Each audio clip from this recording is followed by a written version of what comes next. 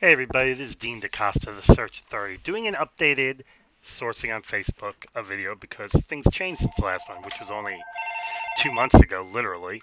Um, so what we're gonna do here is I'm in Facebook. We're gonna do a search. So I'm gonna look for developer Amazon because I'm gonna target Amazon and Seattle because I'm targeting Seattle. And we're going to give it a second. And we get results. We're going to go to people, obviously, because we want people. And boof, there we go. It's really that simple. Now, of course, comes the problem of what do you do to get that information out? And so getting the information out is really quite simple. We have a couple of ways to do this. Way number one is using Zap Info. Zap Info will zap the people out. You do bulk, excuse me. You go ahead and you simply extract from page, let it do its thing. It's going to tell you it's got infinite scroll. Okay, fine. So it's only going to grab the people in front of you. And you're going to wait a second. Poof, there they are. You're going to extract them. You're going to enhance it, which means you're going to get whatever information you can find. So what I'm going to do is I'm not going to grab them all. I'm going to grab the first three or four. We'll go with four. I'm going to extract, and I'm going to wait for it to come out. Now, as soon as it tells me it's done, I don't tend to go in that way. I tend to cancel that and go up here. And you're going to notice that they've already gotten Facebook URLs, the LinkedIn URLs, and emails for all these people. They're already done. So you can now bring that information out and you're good to go. Now, notice when I did it, the rolling scroll came into effect, which means I only got about 35 people. To fix that, you use a tool called Scroll It, where you have the choice of infinite scroll up, infinite scroll down, stop scrolling, whatever. You go infinite scroll down, just let it keep going until it gets to the bottom of the list or enough of what you want. If for some reason it stops it, which usually happens about page 30, you just go in and start it again. It's really quite simple. Now, that's one way.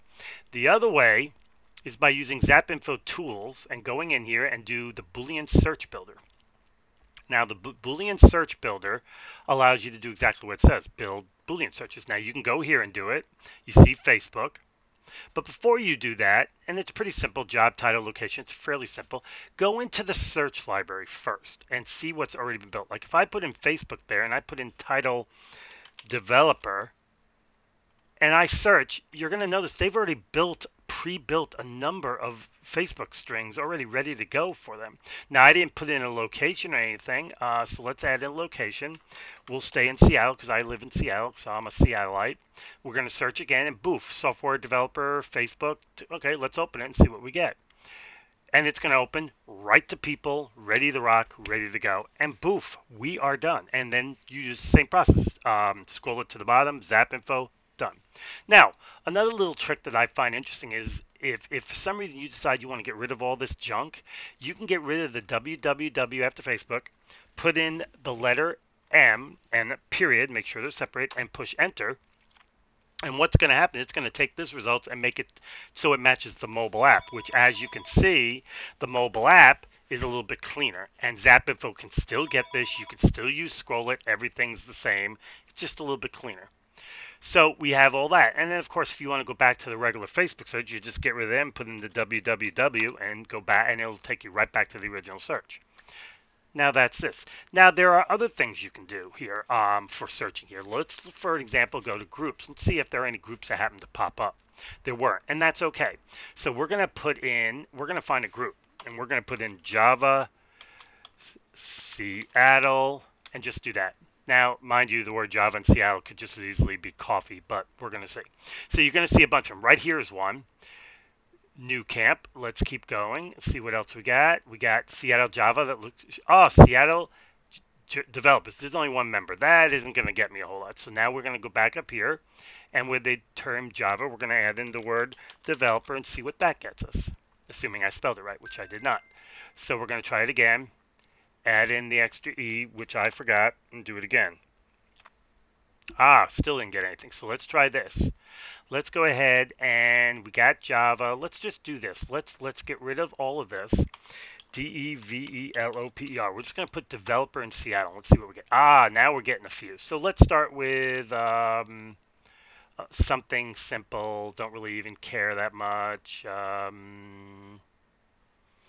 Let's do something else because I don't feel like I'm getting what I want here. I really want to target a specific thing, HTML.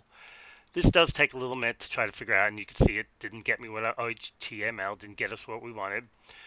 This can be interesting because you just never know what the groups are being called. So we're going to do engineer.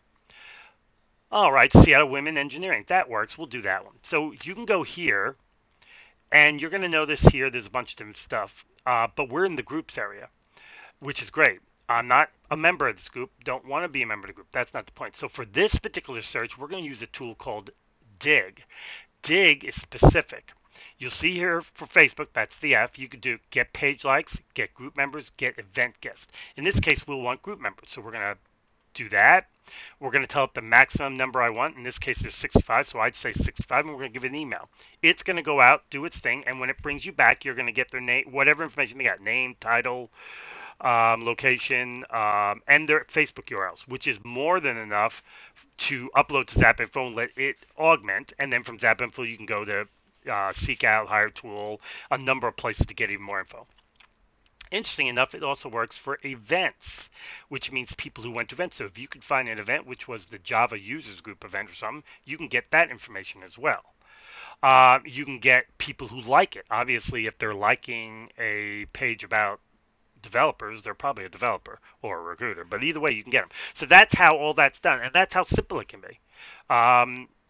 Facebook did away with the graph search, and in doing so, they allowed a much simpler way for us to search, which is one of the things I really, really like about it. Now, there are a number of tools out there like this one that have that are trying to figure out how they can go ahead and work given the graph search is gone. Like I'm doing a search in the IntelliSearch for groups. You notice it comes there and it's not working. And I'm not getting rid of it because I know Shane, who owns it, will eventually fix it. And so that's some of the things that are going on within Facebook that have just made things a little bit interesting. The graph search being moved is what really hurt people. I'm going to try Java. And I'm not going to put, and I'm going to do Seattle again, just get one more time, see what we get. We get all these things here, Java bean, organic coffee, Java, Java. I'm going to go to groups again and see what we get. And I'm pretty sure if I keep looking, we'll find something. Seattle Java team page doesn't necessarily mean that's coffee, by the way. Right there, that's interesting. There's 23 members of that, so that's an interesting one. If we go back to the original post, which is everything, which is what I find interesting, you see a whole lot of other things going on. Links to this, links to that. Those are jobs. Let's go ahead and so there are a lot of things out there to search under, and the key is getting to them. If we go to events, we got Java in Seattle. No events, so that's okay. Let's go ahead and take the Seattle part off for now and put in the word Java and developer without Seattle, and now go to groups and see what we get. Now we're getting some groups, 18K groups, 23. You get the hint. So there you go. That's how simple this can be. It is not hard to go ahead and search on Facebook. And if you have the right tools and everything, it's not hard to get information out and find emails. So this is the updated version of it. Facebook Sourcing 2.0, whatever the case may be. My name's Dean DaCosta, the Search Authority.